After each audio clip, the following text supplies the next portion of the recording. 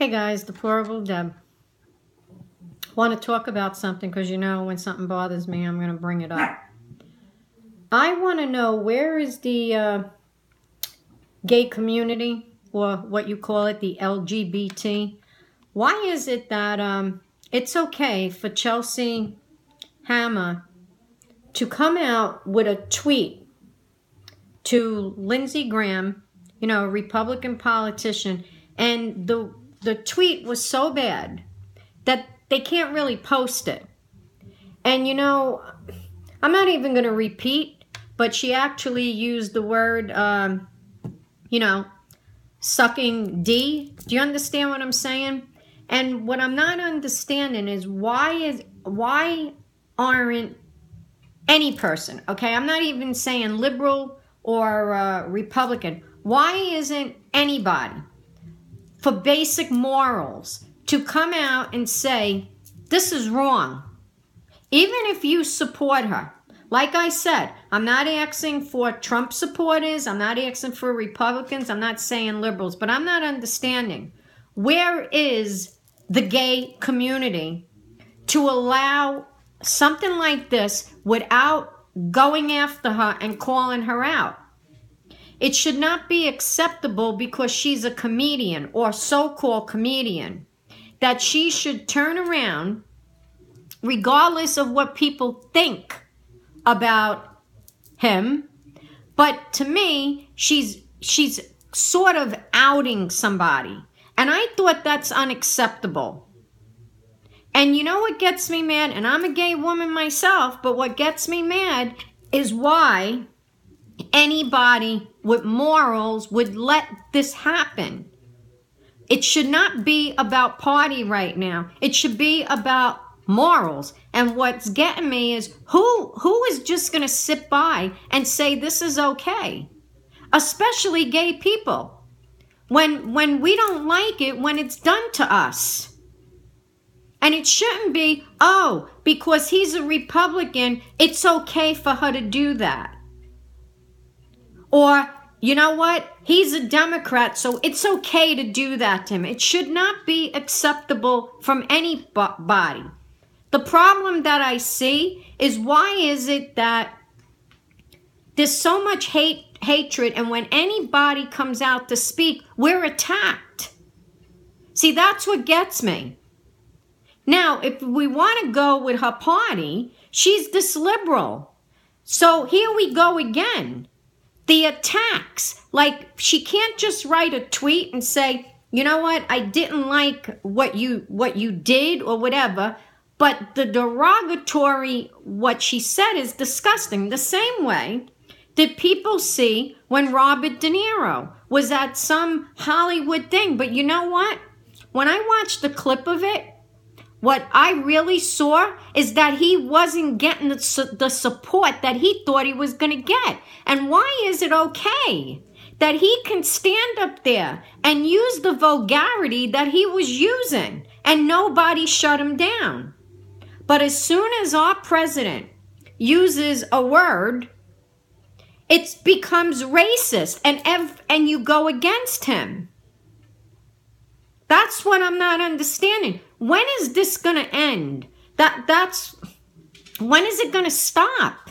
And when is it going to stop with the mainstream media? I've never seen something like this. Why is it that we're not just having a news that is for both? That is just going to put out news. What's happening now is we're literally getting up, turning the TV on, and we're seeing a bunch of people that are allowed now to give a voice, and it's totally, they're getting away with bashing the president. And it's disgraceful. Where is the morals? Regardless of you not liking him, there should still be respect. And this is what's happening now. But again, if this was Obama, right? None of this would be going on. Look what happened at that, I think, a bullfight, when some clown put on an Obama mask. The guy was fired. We don't even know what happened to the guy. But all I keep keep seeing is every time there's an attack on our president, these people are getting away with it.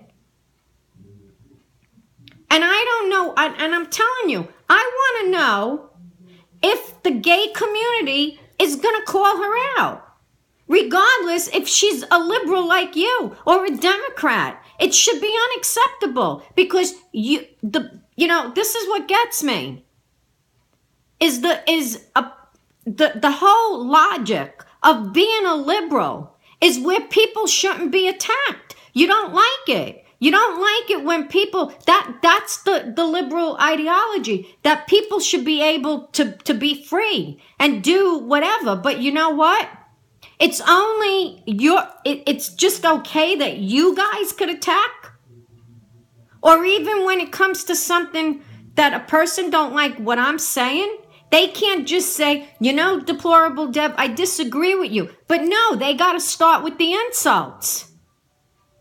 That's a shame. And Chelsea Hammer just proved it.